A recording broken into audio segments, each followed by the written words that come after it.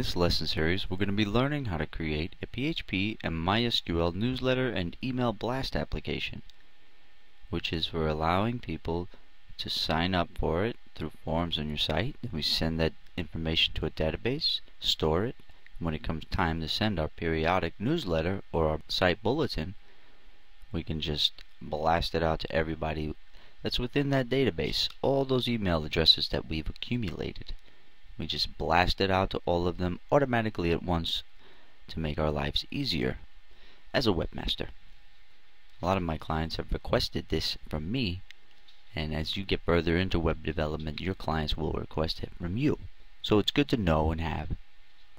Okay, there's going to be a few parts to this lesson series, but it's going to be in-depth, and it's not going to be overly complex, and it's the sort of thing that a beginner can jump right into who wants to save money on this type of application, because a lot of people pay money from their hosting account providers for this type of added functionality when you can create it from scratch. It's open source programming, and I'm teaching you how to do it free, so there's really no cost in operating it on your server. But there is a cost if you get it through your hosting provider. They charge you nice for this kind of thing. Okay, so what we'll do is we'll get started in this first video here, but there will be other videos that follow it that will complete it. And I'm just going to talk about a little bit of the application's logic and flow here. So the first part of it is the user comes to your website and they love it, and they want to receive your periodic newsletter or your website bulletin. Now we'll have to have a MySQL database table and be sure we connect to it. So that's going to be the first thing that we knock out.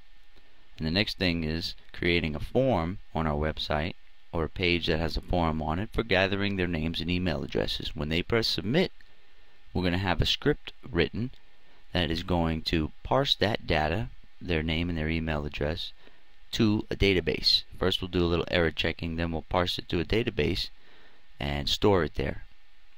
And then what happens after that is we wait with all those names and people's email addresses in our database for when we shoot out our website bulletin or newsletter. And for that occasion, we write a script that's going to gather up all of those names out of the database and shoot whatever content we designate as our newsletter to them. And throughout the lesson series, I'll be discussing important applicant relevant information such as staggering, because staggering is going to be important because most hosting providers and hosting environments have a sending limit. A lot of them are set to 1,000 for most websites. Unless you have your hosting environment all amped up and you're paying extra for things, you probably have a nice limit on how many PHP mail functions can fire off per day, and that is broken down by hour as well.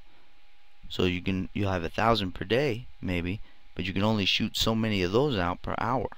So you definitely want to get to the documentation about your server, or just get in touch directly with representatives from your hosting provider, and they'll let you know, no problem. And they have all that information on hand.